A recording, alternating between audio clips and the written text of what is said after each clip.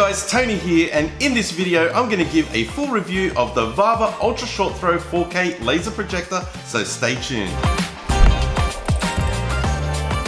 Righto guys, as you can see here, I have the VAVA Ultra Short Throw 4K laser projector paired with my Vivid Storm 100-inch screen, which is an ambient light rejection screen which rejects light from all angles except from the bottom, so it's a perfect match for this ultra short throw projector. So in the box you get the VAVA 4K Ultra Short Throw laser projector, a nice white remote control, and a power cable. The packaging is quite nice, coming in a nice white box inside another cardboard box for added protection. As you can see, this projector can sit close to the screen, so you can place it on the floor if you don't have a TV stand for it and simply sit the projector on the floor in front of it. My screen is the 100-inch Vivid Storm ambient light rejection motorized floor raising screen, although this VAVA 4K projector can project up to 150 inches. And I can tell you now, this projector is really bright, so it should produce quite a good picture even at the higher sizes. VAVA lists the light source at 6000 lumens and 2500 ANSI lumens image brightness, meaning that's the brightness that you can see when it's on the screen. This is of course affected by the actual brightness of the room and what screen you use.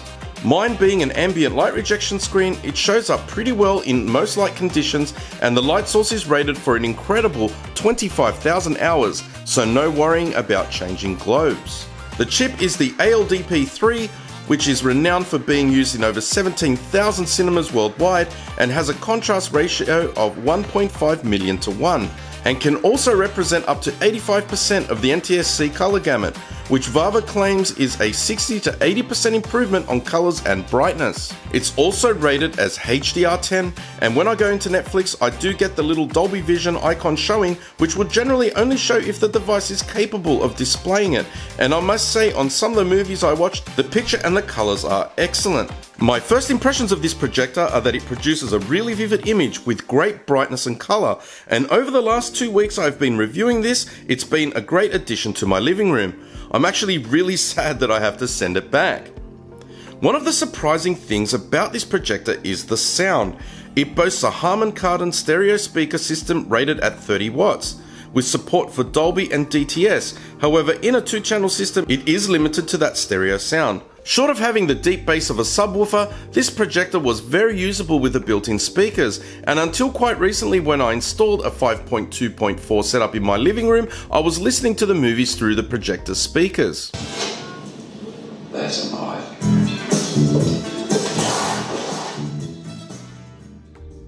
So that's something to consider when making a decision to purchase this over a TV. You may actually be satisfied with the sound that it makes, and not need to buy a soundbar. Before I dive into some of the finer details about this projector, I'd like to make a few observations. I've found that this projector really shines when watching TV shows, but lacks a little when watching sports, which is most likely due to the refresh rate, and this is easily said of pretty much any projector I have watched sport on. So you may be wondering what it's like for gaming. Whilst there is some input lag with this projector, my kids really enjoyed playing their first-person shooter games. They were playing Call of Duty and having a lot of fun killing each other, and because it's on a much bigger screen than on a television, it was a lot more fun for them. My daughter later joined in the fun playing the car sim, Gran Turismo, and the feedback that I got from the kids was that it was so much more fun than playing on the television. So if you enjoy your gaming, this is also a really good option that you may want to consider over a TV, especially if you're going to have it in a home theater situation. When this projector really comes into its own is when watching a movie. On the weekend I was watching Guardians of the Galaxy with some good friends of ours and was amazed at how immersive it felt. We're all in the living room, not my home theater, so if you're considering this projector for use in a home theater, I can certainly imagine it being even better. But it's white, I hear you say. Well, actually VAVA have listened, and now they have an option for a black version at the same cost, which will suit nicely in a light controlled and darkened room. I've got links in the description below if you'd like to check out the black projector on the VAVA website. So moving back to the projector itself, I really like the minimal look of this projector. It has minimal angles, has a nice cloth surround all the way around, which reminds me of the Apple HomePod. And the I/O at the back gives you up to 3 HDMI inputs as well as a USB input, which is useful as I put the USB trigger for my Vivid Storm projector so it can raise and lower when the projector is turned off and on, as well as some analog audio and video inputs and an Ethernet port, although it does have Wi-Fi baked right into a chip inside the projector. I did find the projector to be fairly quiet, although when idle and nothing playing I did hear a slight noise, but nothing too concerning, and from my analysis of this projector, it has 3 small fans for cooling, which is really appreciated. I also note that it has eye protection built in, which is nice as I triggered it a few times while trying to calibrate the image.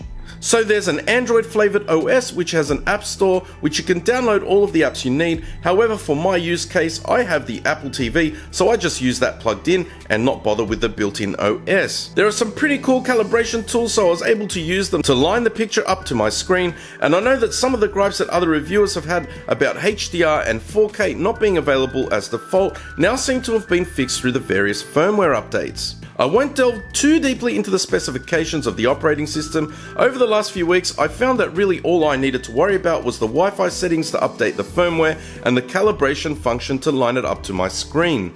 I think when I mount my Vivid Storm screen to the wall that I will get an even better result with the calibration, and also there won't be any light coming through the back of the screen as I'll have it right up against the wall.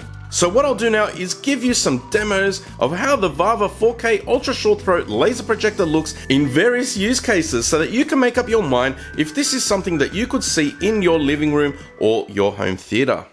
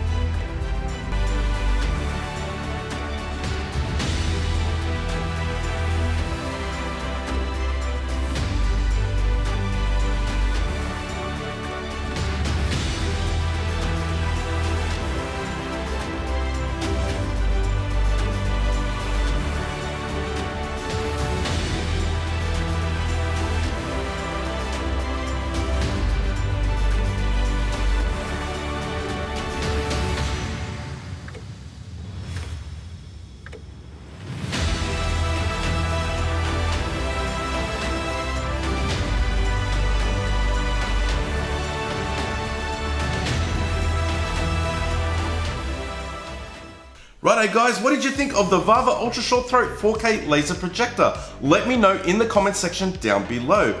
I have left links in the description if you're interested in buying one of these, so do check those out if you're interested. I'd like to give a huge thank you to VAVA for sending me this projector to review.